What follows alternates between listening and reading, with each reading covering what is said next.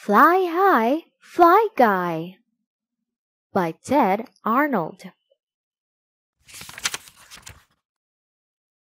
A boy had a pet fly. He named him Fly Guy. The fly could say the boy's name. Buzz. Chapter 1. One day, Buzz said, "It's time to take a road trip." Fly Guy wanted to go too.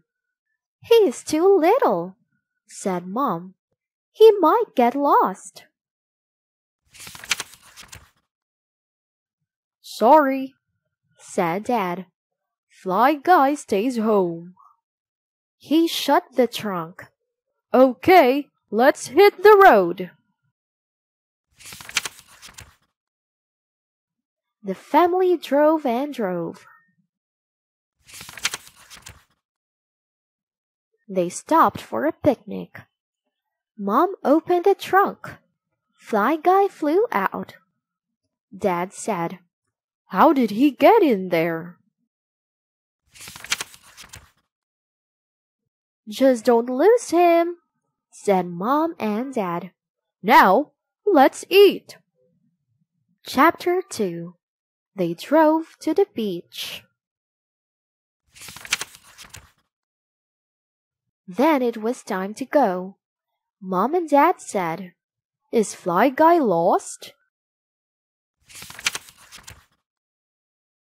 "No," said Buzz. "Here he is." They drove to the art museum. Then it was time to go. Mom and Dad said, "Is Fly Guy lost?" "No," said Buzz. "Here he is." They drove to the fun park. Then it was time to go. Mom and Dad said, "Is Fly Guy lost?" "No," said Buzz. "Here he is." Chapter 3. It's time to go home, said Mom. "Let's hit the road," said Dad.